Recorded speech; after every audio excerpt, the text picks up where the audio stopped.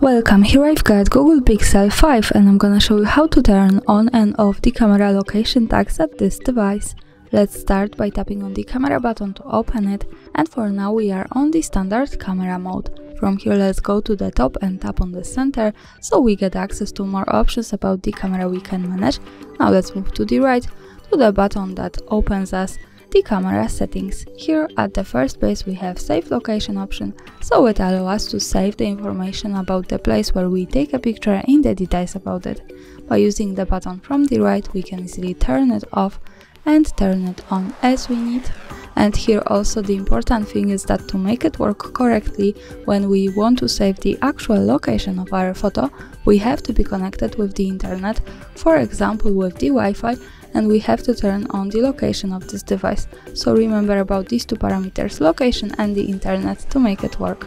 Now let me keep turning on all of these settings. Let's move back to the camera and take a picture.